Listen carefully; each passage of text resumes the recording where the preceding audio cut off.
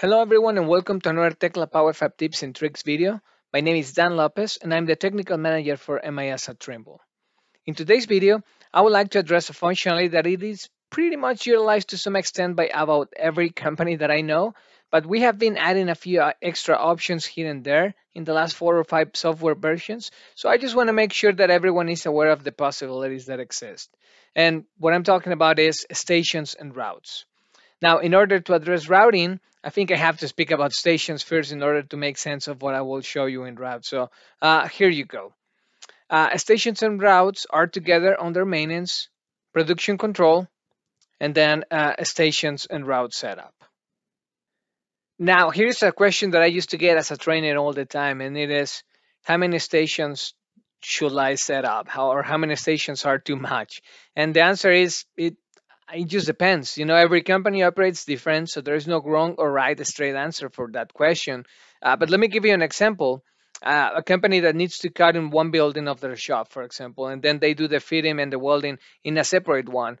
They may want to have an station to track when the parts for an assembly are being pushed to the fitting area.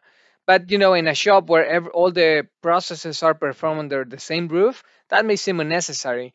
So I guess the right answer for that question will be, you have to add only the number of stations that will add value to your operations, right? You have to create a balance between the input process, because there will be people that need to turn the feedback to the office of what they are performing from the shop floor, and what it's actually required for the people to know when it's happening, right? If you put 10 different processes, but some of those doesn't really mean too much for the people that it's finding what's the status of a piece, that's a good question to ask yourself. Now, another thing about the stations is that I always recommend to start simple, so people on the shop floor have some time to get familiar with the simplicity of feeding the process through PowerFab Go, or through any kind of system that you are doing it. If you are not going paperless from the beginning, even one more reason to go simple, right? So they have to pass that learning curve time, and then you can decide if you want to put more stations into it. And you can see that what I did here on the screen is, like, we usually deliver the database with the 10, 20, 30, 40, 50. We do these 10 numbers increments, just in case you want to come back and put a station in between. You don't have to modify all the other ones, right? And that's just giving the right order for the production status screen. So you want to have this number as the typical process will happen. So that gives you room to input a lot of stations. So as you can see here, I have like cut, drill, layout, feed up, welding, quality control, paint, some rework station in here. I even have like an erection and repaint. We'll talk about this in a bit. And then some different area completely separated, right? Some companies treat like their miscellaneous area as completely separated. So that's fine too. You think about what do you want to measure. It doesn't have to be also just one set of stations of your process to track the assemblies across. So anyway, now let's talk about the properties that we have in here, right? When you create a station, yeah, as I was saying, the station number, it's important, right? And you cannot use the same number twice. The description, it's just whatever makes more sense for you to describe that area. Like the typical shop will use cut, right? But I see some shops use parts instead. So it just depends. Now this is very important, right? The type, production or field, it will determine where in the production status screen this station goes to. But also, if this is a production station, uh, it means that once that's completed, together with all the other production stations that are completed in the route, it will mark the production status as finished, not in progress, right? So you want to make sure that you don't put field stations as production, because otherwise your production status, it will be marked as in progress until you finish your field station. So it's important to create that separation. And you can see here, for example, that I have erection as a field station, right? So and again, that's not necessary, but for companies that are doing their own erection, they can create the field stations as well. Now, the other thing that it's important, and I'll not go into those details too much, right? But the labor groups here, uh, you got to make sure that you have all the labor groups and that you utilize an estimating divided between the stations that typically will be part of a route, right? You want to make sure that that's complete. And that's really a deeper topic, more talking about production codes, I think I did a video in the past, but if not, I can create a future video to talk specifically about that. But that's a very important thing for the stations to know. So once you have those stations, there's really not too much anything else to learn about the stations other than the layout here, right? And that's optional, okay? Uh, this is just trying to like some people like this emulating the layout of their shop just so they see when they create the routes, as you will see here, how their material is traveling across. But don't it doesn't really matter or affect your report of the process. This is just a way for you to visualize how the material will be travel around in your shop. So now this being said, let me go ahead and click on route maintenance. Now the very important thing to define here as a company is uh, do you want to track at the assembly level, part level, or both? Tekla PowerFab by default goes with the most common option utilized across the industry, which is tracking at the assembly level. But just know that it is possible to track every single part through certain stations, as we'll see as well, right? I mean, you can track parts in every station if you want, but I guess it makes more sense to track only in a few stations and then join with the assembly, as we'll see. So now you can obviously some of the options here on the screen that you can see filter out, like only show my par routes, or show all of them, or don't show the par routes. Uh, when you create a new route, the options is just basically naming that route, set a description that will make sense for that route to be named. The TFS station, it's the taken from stock station, right? What that means is that when you are cutting on a material on a cut list, with the process that is happening there, it's actually taken from the stock. But because for some routes or for some stations, that means you are also updating a process.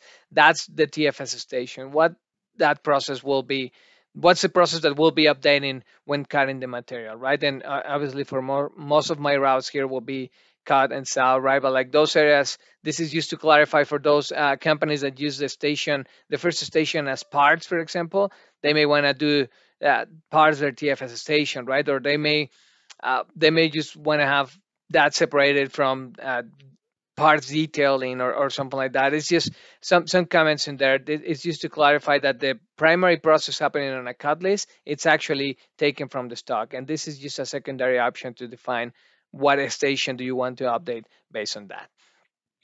And then the dashboard productivity station. I'll select one of these routes just to show you something in here. Uh, we have, as you know, a production, a shipping, and a field productivity dashboard. This is just basically asking you which stations do you want me to contemplate as the finished one for dashboard purposes, right? And that's mainly because, as you can see here on field, I can have some other more stations, but some of those other stations, like rework, for example, in fabrication, that's not always a station that I use, right? Unless that I have some changes and I have to return that material or something like that. But then I can go and reassign a different route and it will go through that. So you define what station do you want to contemplate for this to be adding numbers for the material finish into your dashboards. And as you can see here, I have like in fabrication, whatever is the last station, I will say that's the most common option to choose. But for some shops, like for example, I have seen shops where they're painting. It's like a subcontracted process, but it's still happening inside of their location. They may not want to use that paint station as their last one, right? So they can go and say, oh, after it's quality control, it's finished for me, and I can contemplate that as fabricated. So it's just an option in there as well. Now, the other option here is the route type, and that's something that will define what is this being used for, obviously, right? But as you can see, the options here are assembly, part, and assembly and part. Now, the main difference is when you say that a route is for a part, it will ask you if you want to join with an assembly for after certain station, or for certain station, or from the beginning, or after TFS. Is this an option that you can use in there, right? And basically the join with assembly, it's talking about the weight, right? If you have an assembly that has 1,000 pounds on it, and the main member it's 900 pounds, and then all the other parts are 100 pounds altogether, what this will do is basically separate those through the cutting process, for example. But then when you go to layout and weld and all of that, you'll come back to only be able to track the main mark as a whole, and it will be representing the weight of 1,000 pounds entirely, right? So just a couple of options there to allow for flexibility. So that's a very important thing to define in the process.